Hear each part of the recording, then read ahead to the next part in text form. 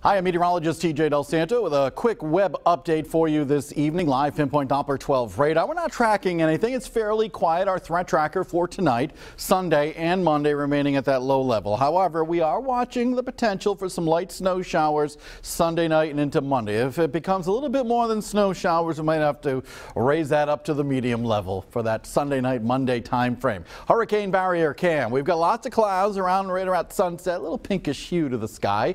Live pictures from Narragansett. We got some clouds, a little bit of sunshine.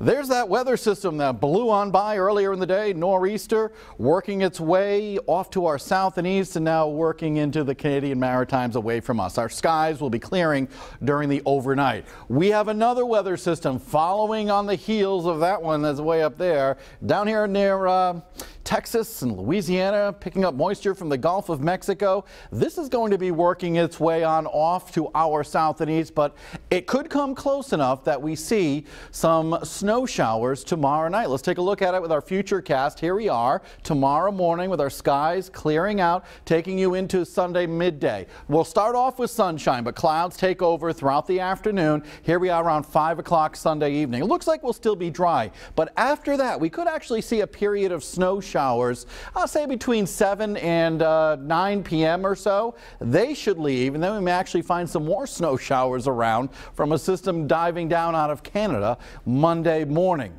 Then it gets really cold. We'll talk about that in just a little bit with my 7-day Futurecast. For tonight, continued clearing, cold and dry, overnight low temperatures around 30 degrees, dry this evening and dry during the overnight hours. Here's what your Sunday looks like. We'll start off with some sunshine, but then the clouds will tend to thicken up a little bit. High temperatures around 38. It'll be dry during the day through the daylight hours, but after, again, about 7 o'clock or so, we run the risk of some snow showers. And obviously, if we have some snow showers around the roads, could be slick in some spots. Best chance for that probably along the south coast. Here's your live Pinpoint Doppler 12 7-day Futurecast. Now on Monday we get the chance for some snow showers here, mainly during the morning hours. The afternoon I think will be clearing out. It'll be windy and much colder. Look at the high, only around 28 degrees Monday afternoon, 10 to 15 degrees below average for the high temperatures on Monday. It remains cold for Tuesday, Wednesday, and Thursday and Friday. All these temperatures are below average. Then we look ahead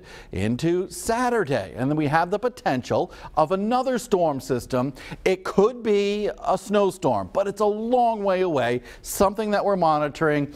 And the reason why we're not overly confident about what's going to come is because the energy is basically on the other side of the world. The energy is just coming off of Japan and still has to cross the Pacific Ocean and work its way across the United States before we know exactly what it'll do. But there are some indications that we could be seeing something a week from today.